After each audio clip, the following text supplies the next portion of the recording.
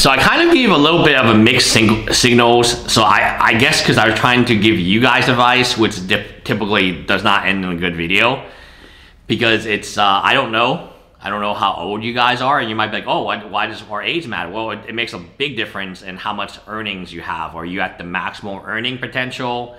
Or are you working at McDonald's as a teenager? You're just in college, so you can't really find a better job. Are you old and retired, and therefore you should definitely not be buying the Magic 30th edition $1,000 booster box?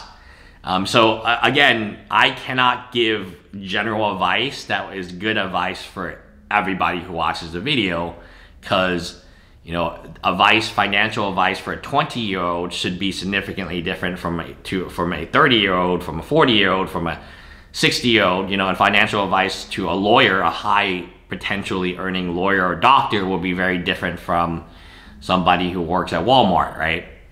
So I'm only going to speak about myself. I am a small business owner. I own a marketing agency here in Humble, Texas. I call it humble. Yes, I know people call humble without the H, right? Silent H. I don't care. It's just easier for me to say it. And honestly, there's no other YouTubers here, so who else will know the difference? The taxes I'm paying for property tax is much, much higher than anything I've ever seen. And the property tax, in case you don't know, is based on the property value. Now, given that real estate is in a bubble, the government decides, hey, well, your property went up $100,000, $200,000.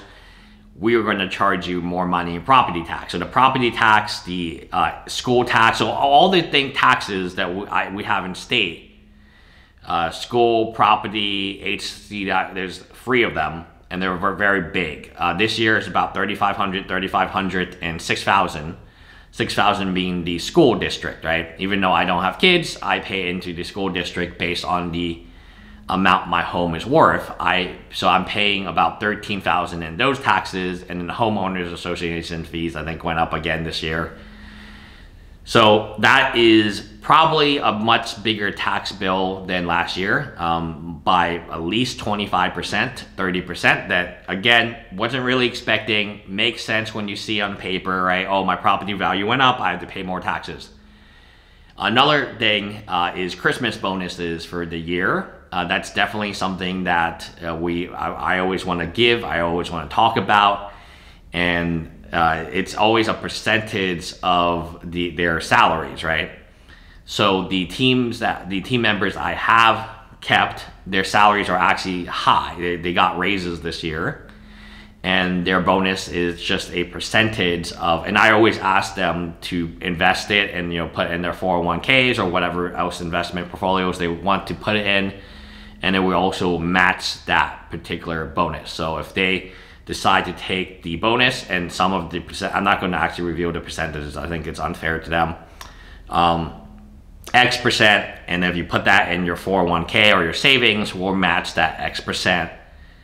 So the money that we would be paying for bonuses would be quite high this year for whatever reason. It's very high. I sat here crunching numbers. I have my checkbook out, postage stamps. I'm just crunching numbers. And regardless, so this is financial advice for like anybody, regardless of like who you are, right now is a good time to start crunching numbers. I know people wait for tax season and so on, but a lot of these taxes are due January 31st, February 28th or something like that.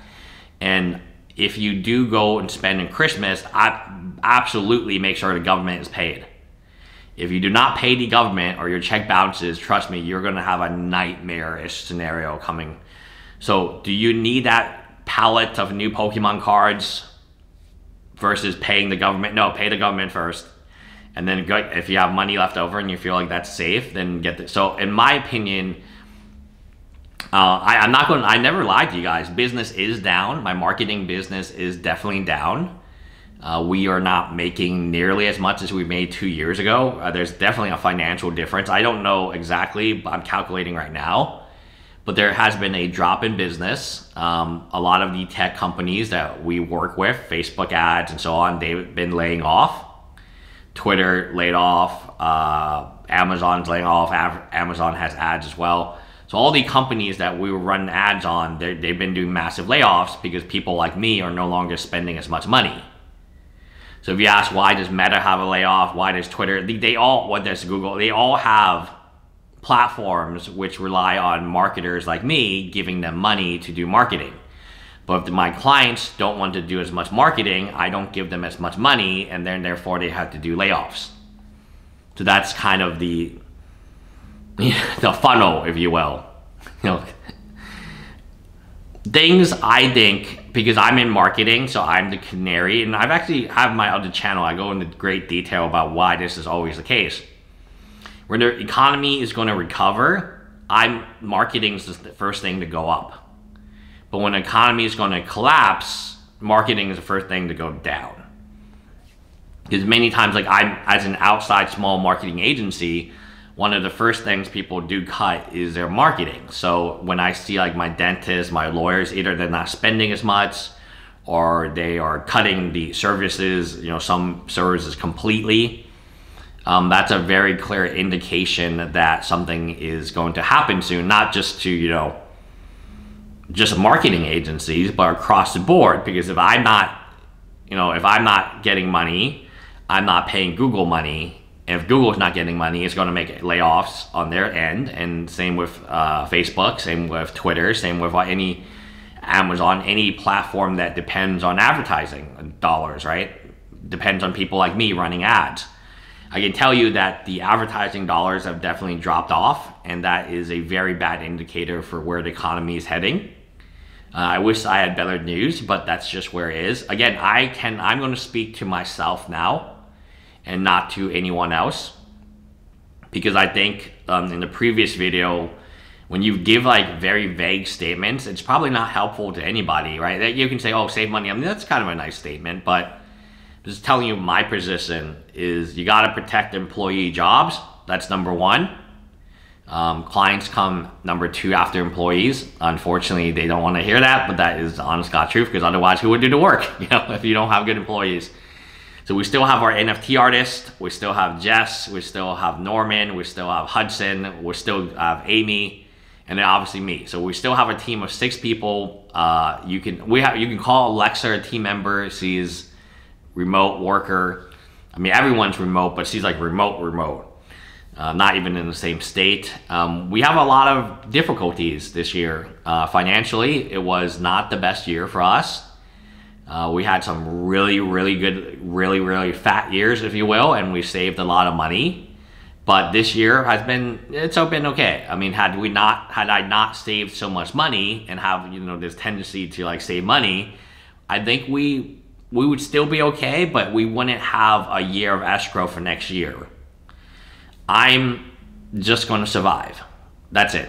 I have no intentions of expanding. I have no intentions of really hiring out. I do need to hire somebody to do this magic channel, but that's like a specific job, right? That's not like expanding into different areas. This is something that I need somebody to help me with, but that I'm already doing, that I do think is profitable. A lot of you guys, you know, I will show you my dashboard one day, and it's surprising how much money I make from ad revenue.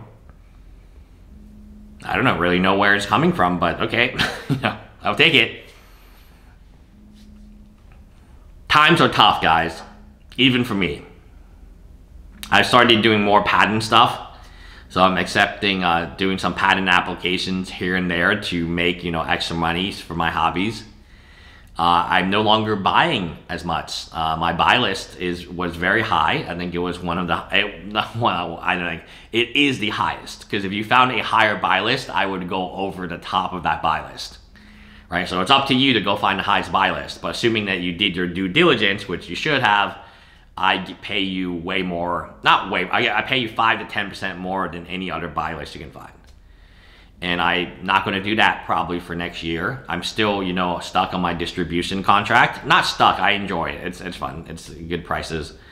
And that ends in another 10 months, so I'm fully committed to that. That's a base of 60, but they want me to do at least 120.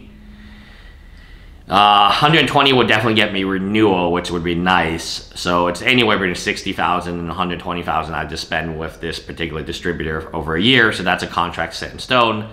I got to plan out for that. just sitting here doing math, planning stuff, you know, right now I definitely tell you that it's a good time to start paying your taxes, start planning stuff out, property tax, school tax, whatever it is, plan out, you know, the next year's budget. And that's what I do during Thanksgiving is I just, you know, during the holiday season, I just sit here and do some math, and I basically just do all my taxes. And it's nice and quiet. Obviously I have 3 dogs and a cat, so it's not as quiet as it could be, right, if I didn't have animals. I see how much money I can donate to charity at the end of the year, and I'm always very careful, right, with what charities I pick. I don't donate money to a charity I've physically not been to, and that's like the key. Like if I gone to the animal shelter, I know this place actually exists, and they ask me to pick up dog food once in a while, right, and I know like I'm paying for the dog food. I've already gone over this a million times. Like the people who volunteer at animal shelters, they tend to be very frail. I'll put it that way. I can tell you nobody's picking up a 50 or an 80-pound bag of dog food. I can barely pick it. I'm very frail too, like, you know. So, but you know, you gotta at least impress the old people, right? Like you can't let. I mean, yeah. I mean, okay. So I'm frail. I'm not the strongest dude, and but you can't let the 60-year-old woman, like, you know, like not to be like, you know, but it's just not going to work, like, you know, physically. Anyway, I do write some pretty big donation checks during the holidays, but after I'm done my finances. And then I know how much money I have for gacha games, I have how much money I can get for Pokemon cards, Magic cards if I do that route. And then I know like my whole, like, you know, plan for the whole year, like how much money I can spend, what I should avoid, you know. Oh, I can't afford to play poker every day, because it's really weird. You'd think that like poker, you would just learn it and you wouldn't forget it, but like it's like tough, man. It's tough. Like it's like if you haven't played poker, I haven't played poker in a while. It's pretty savage beatings for the first few sessions, and then you just got to continue. And I think it's really just like opening packs, really. You're just hoping that the volatility eventually, the variance eventually subsides, and your true ratio, which everyone thinks is a positive number, which may not be true. My true number may not be a positive number. My true return on investment may actually be negative. But if you play enough hands, you do enough games, you're going to figure out what your actual true number is, as opposed to the volatility where sometimes you can be on a heater and sometimes you can be on a cooler, right?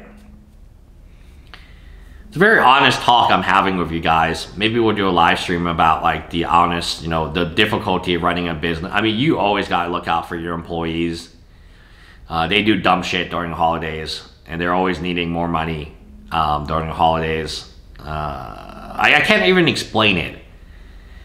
It's like we actually sit them down, and I sit them down and we talk about finances very openly, now via Zoom. You know, we used to do it in person. And you know, like for instance, Norman, he has 3 kids, and I don't know like how this is possible, because like I know, obviously I know what he makes, and he doesn't make as much as me. I'm the boss, of course, right? I make more than he does, and he's got a home, a car, 3 kids, and a wife that doesn't really work, because obviously there's 3 kids at home, and they're very young kids. I think one of them is 2, one of them is 4, and one of them is like 6. And I don't even know, like I don't even ask anymore. It's right. He might have 4th kid on the way. Yeah, it's great, and he doesn't have any family because he's an immigrant, and like, you know, I just don't know how he does it. It's kind of like my parents did it when I was young. I don't know how they kind of put the ends meet together. For like me, a single male, I'm very irresponsible with my money, and even me, I have to sit down here and, you know, do some work booking, right? So I like to do it during the holidays, because typically clients don't call me during the holidays, so I can just focus on my own stuff. Anyway, this is kind of a long rant. I don't know what this was even about. Bye, guys.